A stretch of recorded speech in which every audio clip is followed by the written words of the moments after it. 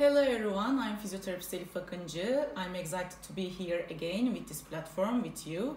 And today's topic is adolescent idiopathic scoliosis. Adolescent idiopathic scoliosis is an abnormal curvature of spine that appears in late childhood or adolescence.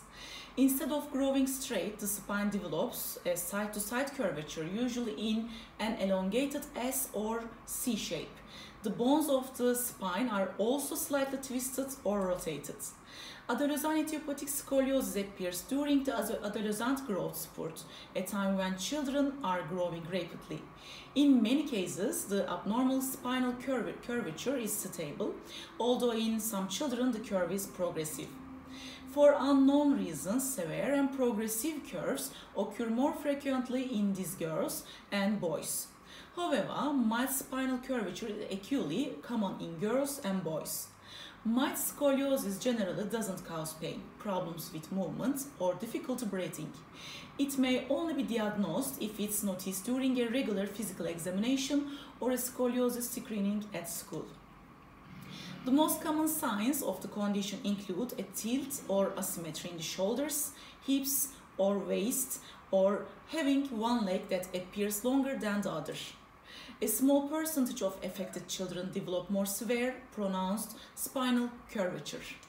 Scoliosis can occur as a feature of the other conditions, including a variety of genetic syndromes. However, adolescent idiopathic scoliosis typically occurs by itself, without signs or symptoms affecting other parts of the body. The term idiopathic means that the cause of this condition is unknown. Adolescent idiopathic scoliosis probably results from a combination of genetic and environmental factors. Studies suggested that the abnormal spinal curvature may be related to hormonal problems, abnormal bone or muscle growth, nervous system abnormalities, or other factors that have been not identified. Researchers suspect that many genes are involved in adolescent scoliosis.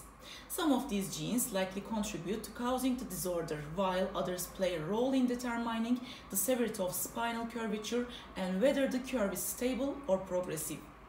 Although many genes have been studied, few clear and consistent genetic associations with adolescent idiopathic scoliosis have been identified.